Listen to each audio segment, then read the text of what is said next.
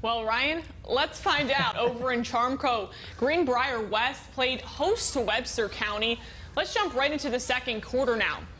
Ty Nichols going to get the handoff here. Cuts over to the sidelines. Looks like he's got the easy touchdown here. Instead, he kneels at the 1-yard line. Why did he do that? Great sportsmanship. We'll show you that right there. Cavs get the TD directly after that.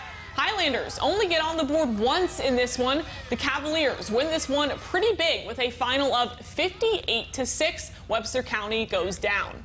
I'm still confused by the taking the knee on the one there, I'll admit. But that's from our friends down in WVNS, so yeah, you know what? True. I'm not sure either. Yeah.